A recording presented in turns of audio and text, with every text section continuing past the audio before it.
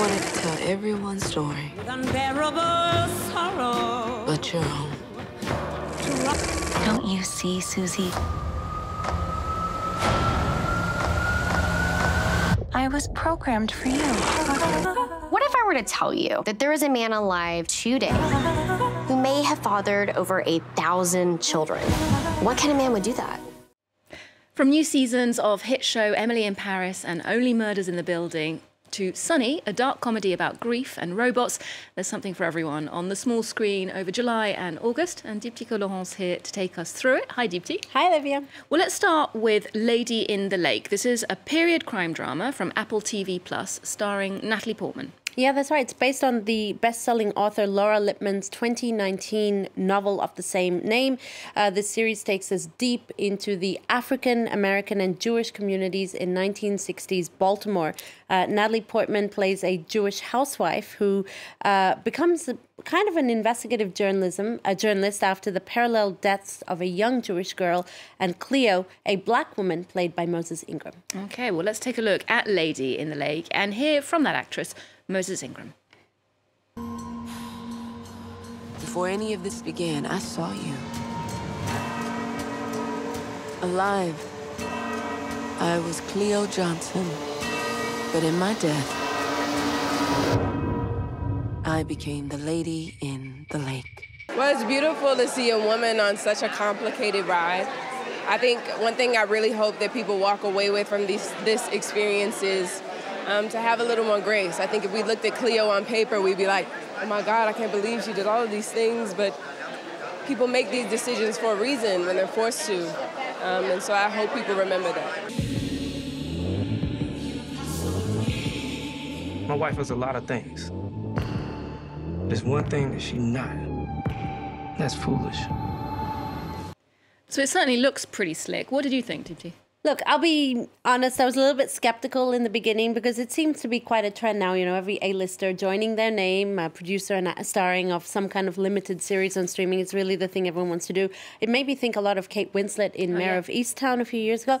But like that series, this was a pleasant surprise. It's gripping, it's well acted, the cast is really good, and it very delicately tackles a host of issues: societal racism, gender equality, women's rights and roles in both communities and the parallels and differences. And I love the fact that you have two leads. You have Natalie Portman's Maddie, who's seeking her own liberation from the constraints of domestic life, and you have Moses Ingram, who is this black mother hustling to provide for her kids, whose idealism is at odds with the very murky underbelly of politics. So it's very interesting. And in the end, it kind of watches like a film with several parts. So it's very interesting how the format lends itself to almost like a film-like experience. Visually, even, it looks quite cinematographic in its style. Well, also from that same streaming platform, there's a dark comedy coming out called Sunny. This stars Rashida Jones, and it takes us deep into what it's really like being a foreigner in Japan. Yeah, and this also is based on a book called The Dark Manual by Irish-born, Japanese-based author Colin O'Donnell. Now, Sunny the robot is sent to Rashida Jones's grieving character Susie after the presumed deaths of her husband and son in a plane crash. The two, Sunny and Susie, will inadvertently uncover the dark mystery behind those deaths. Rashida Jones of Parks and Recreation and The Office is the star of the show, but this show also has a near all-Japanese cast, including Hidetoshi Nishijima, one of Japan's most well-known actors who's in his first U.S. production. This show was also shot in Japan, and it tackles grief, but also the dangers of AI and social isolation. Can I help you? I have a gift. Hajimemashite, Susie-san. I'm Sunny. Bring it in. Okay. Robots can be of great comfort. I don't want a robot. I hate robots. Sunny was created by your husband. She's very on guard, and she's also decided she's going to be committed to a life of isolation, and she does that. She recommits many times, kind of through the course of the past in the show and the present in the show, where she moves to Japan to be isolated, and then she meets somebody she loves, and she can no longer be isolated, and then she loses that person, and then she's isolated again. Did you really know my husband? I don't know. My first memory is meeting you.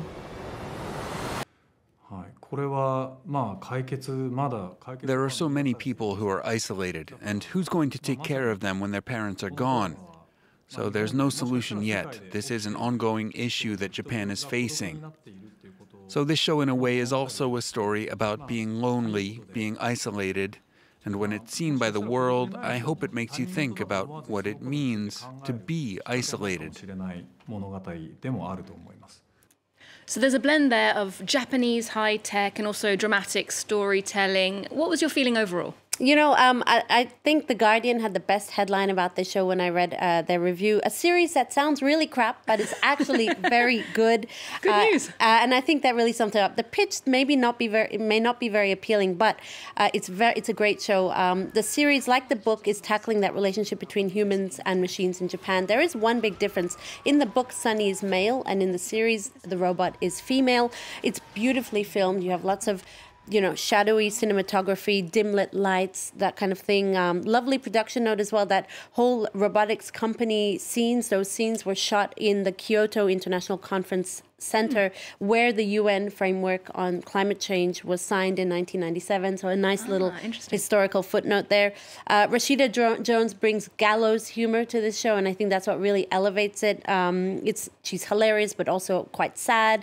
It's not very fast-paced, though, so you will need patience with this one. Okay, slow burner, that one. Yes, exactly. Well, to true crime now. Netflix's The Man with 1,000 Kids, about a serial sperm donor from the Netherlands, and this has gathered a lot of outrage on social media, I should imagine. Yeah, it's gotten a lot of people talking about this. This follows Dutchman Jonathan Jacob Meyer, a former musician, teacher, crypto trader who worked as a private sperm donor.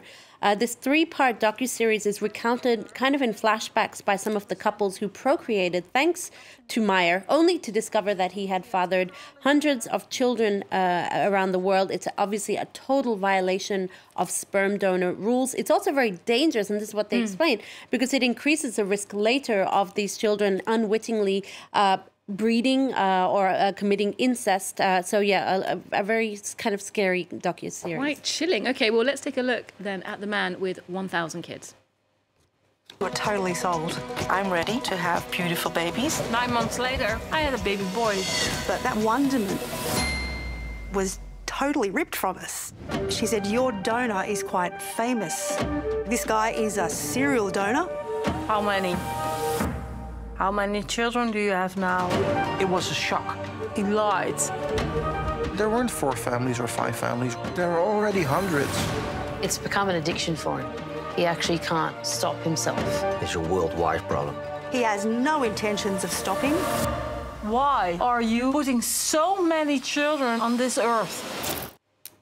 So, Olivia, you know, the series has shocked a lot of viewers. Myers says he's actually planning to sue Netflix for defamation because he really wasn't consulted on this series. He gave an interview to the British daily The Independent in which he tried to put forward his side of things. He admits in the article having gotten carried away, but he says... A bit of an understatement, but he says he definitively stopped donating in 2019 and always set out to do this with the purest of intentions to help couples procreate. But it definitely sheds a lot of light on the lack of regulations around private sperm donors. Fascinating. Well, next, Emily in Paris is back, of course, this August, just in time for the Olympics. Probably not competing, though. No, not competing. Our favorite American in Paris is back for a 4th season of Parisian hijinks. Netflix also continuing with this infuriating tactic of making fans wait. So the first half of season 4 is released in August and the second half is released in September. Season 4 opens where season 3 left off with Emily's love triangle, unexpected wedding and pregnancy. The Agence Gratteau faces a personnel shakeup while Emily's best friend Mindy and her band prepping for Eurovision. This season's shoot also got a special visitor. The French First Lady Brigitte Macron apparently did attend a day of the shoot as well. Oh, a secret fan. Well, okay, let's take a look at this little snippet teasing that new season. 3 words to describe Emily in Paris season 4. If I could describe season 4 in 3 words right now. Let me think about that. Vulnerable. Messy. Je vais dire chaotic. Je vais dire amour.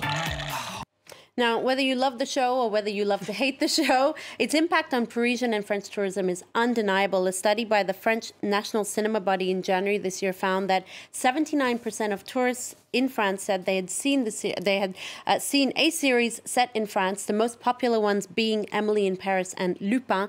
This is twice as many as in 2018. It's even known as, there's a term for it, it's called set jetting, traveling to the filming locations of your favorite TV series or films. Wow, I can confirm that that's definitely happening here in Paris. Next, this August, we'll be getting a 4th season of Emmy Award-winning show Only Murders in the Building. Yeah, that's right. And Only Murders in the Building has been nominated for the 2024 Emmy Awards that'll take place on September 15th. It's among the top nominees with about 21 nominations. The other 2 big shows of this award season will be The Bear, the Chicago kitchen drama, and Shogun, the feudal Japan series that's garnered a lot of critical acclaim, picked up 25 Emmy nominations. Now, Only Murders in the Building, it's a fun, irreverent, satirical Hollywood whodunit, stars Selena Gomez, Martin Short, and Steve Martin, an improbable crime-solving trio.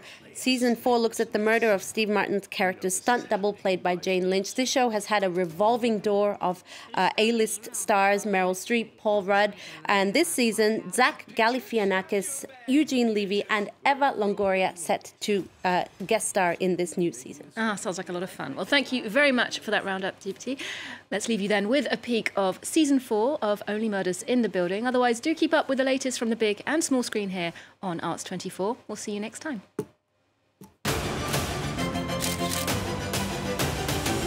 Cheers. Action.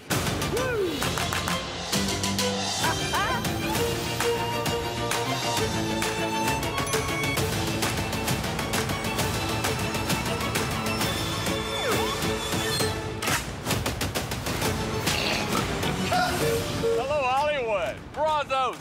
Yeah. They don't recognize you. No, they don't know you.